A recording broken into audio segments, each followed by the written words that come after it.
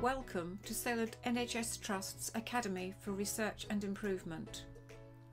In this video, we're going to look at quality improvement in healthcare. Firstly, what do we mean by quality improvement in healthcare? Put simply, this means our staff working with patients, carers and the community to make things better for everyone. When we help our staff to make things better, we start by asking 3 questions. What are we trying to accomplish? By this we mean, what do we want to improve? How will we know that change has led to improvement? What information do we need to collect so that we know we've made things better? What changes can we make that will result in an improvement? We need to think of ideas to try and test. We make sure that we are including the views and contribution of those that use our services in all of these questions.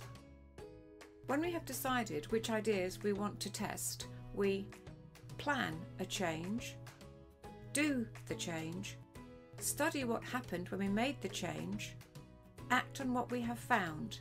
Did it work, or do we need to make more changes? This plan, do, study, act is called a PDSA cycle, and we use PDSA cycles to safely test our ideas for change. Asking these 3 questions and testing changes with the cycle is known as the model for improvement.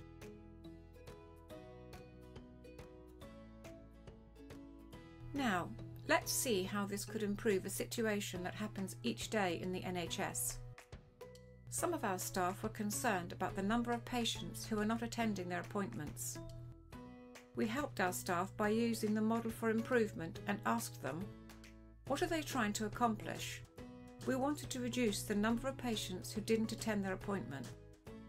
How will they know that changes led to improvement? We collected information on the number of missed appointments so that we would know if things were better by making changes. What changes can they make that will result in an improvement? We introduced text reminders for patients. So, for the first PDSA cycle, we planned to send a text message reminder 7 days before the appointment. The text reminder was sent to patients, and the number of patients who did not attend their appointment was reduced, but not as much as we wanted. Listening to feedback from patients, we wondered if sending an additional text reminder closer to the appointment would work better. For the second PDSA cycle, we planned to send an additional text reminder.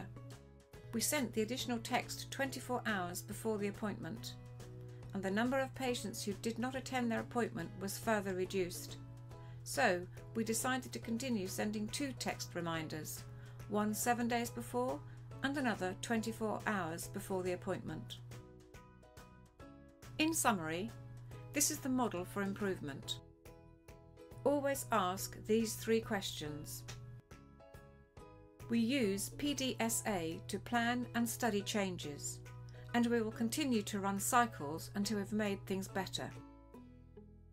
For more information, resources and case studies, please visit the Join In Patient Toolkit on the Academy website.